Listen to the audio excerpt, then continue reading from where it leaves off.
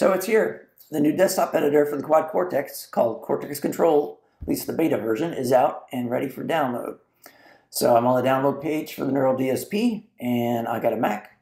So let's download it. All right, so I got it downloaded, and now let's do the install real quick here. Yes, I agree.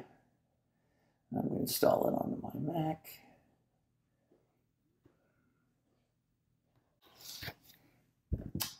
Download. Install was successful.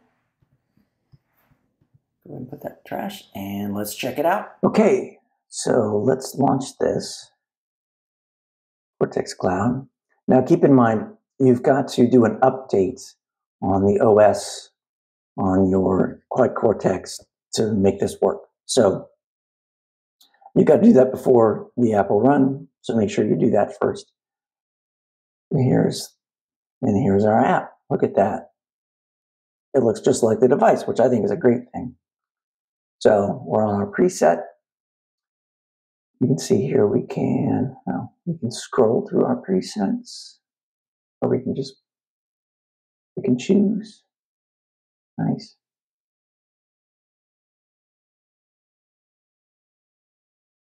I can bring up my devices.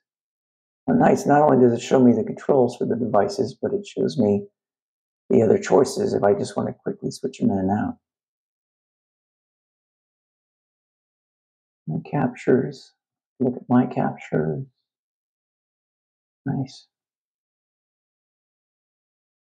So this is real intuitive. I can switch scenes up here. I can bring up gig view down here. Right now I'm in preset. If I go to scene mode, go to stop mode. Nice. The nice thing is the device and the app are staying perfectly in sync. If I go over here and I tweak this, you'll see on the device, it's already showing that the preset has changed. If I hit undo, it goes back, the preset is good.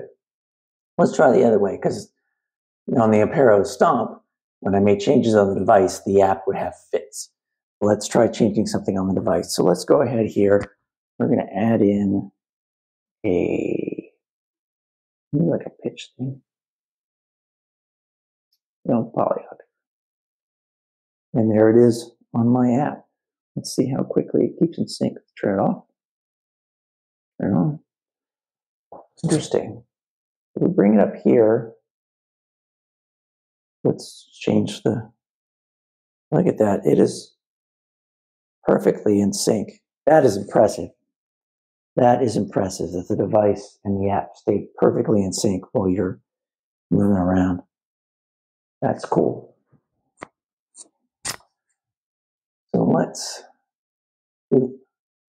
So for a device, instead of a long press, what you do is I'm doing a 2-finger press. So basically a right click, and then I can say assign to scenes. Nice. That's how you do a scene assignment. So let's try creating a new preset. I'll go here, I'll just scroll down to an empty slot, and let's add in, let's see, what we're going to do. We'll just do our good old Lone Star. We'll push the gain up a little bit, bring the bass down, and give it a little more treble, EQ up,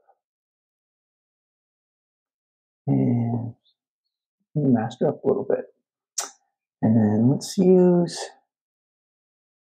an IR loader. Yeah. I'll use this one. I'll use the tone key. Let's say I want to go to a third line. So the menu is over. So when I click on it on the left over here, it gives me my options. I'm going to go to a 3, and I'll assign this one to multi-output.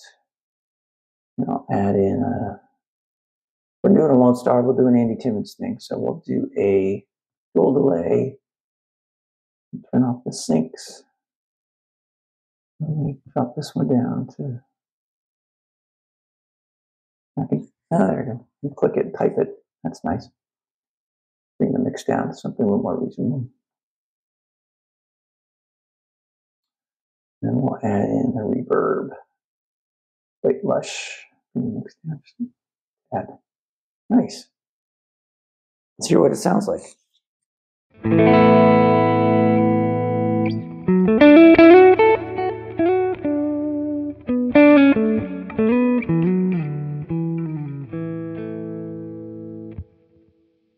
It works.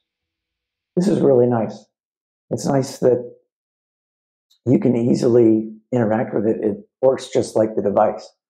What if we wanted to, so if we wanted to save this, let's go here, go up here.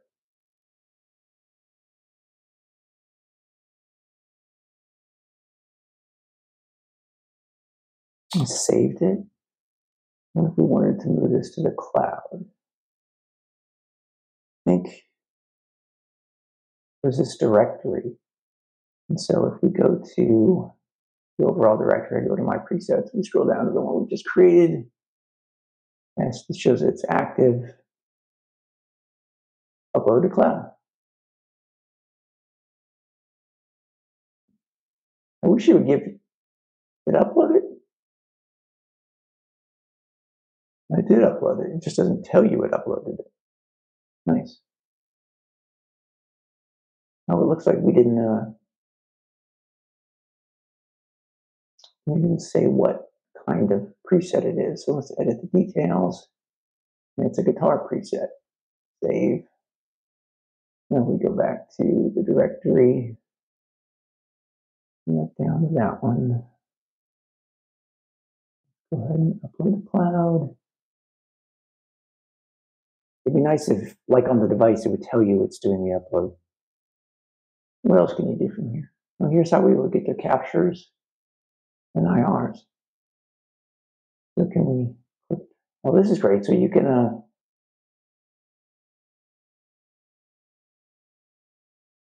add in new IR straight from here.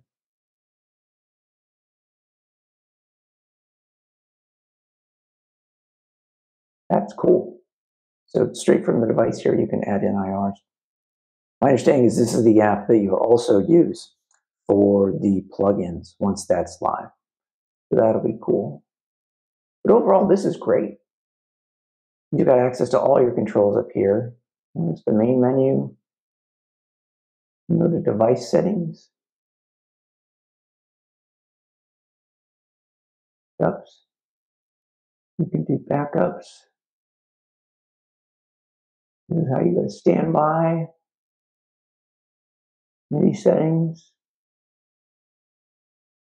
Disk space. This is great. Guys, I know we waited a long time for this, but I think they did a really good job. This is working great. It's very intuitive. If you know how to use the device, you can figure out how to use this.